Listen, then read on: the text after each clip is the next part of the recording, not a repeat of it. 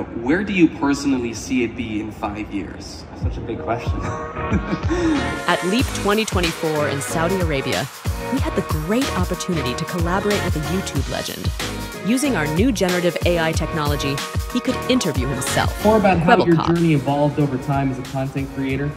I started off playing a lot of video games with my friends, and throughout the years I feel like I wanted a bigger challenge. So I started focusing more on innovative technologies and innovative ways to tell stories. For example, by cloning myself and doing an interview with myself. Good to hear that the passion for gaming fueled your journey into content creation. Now, let me ask you this. Where do you personally see it be in 5 years? Things are moving so fast. What do you think? I'd love to hear what you think.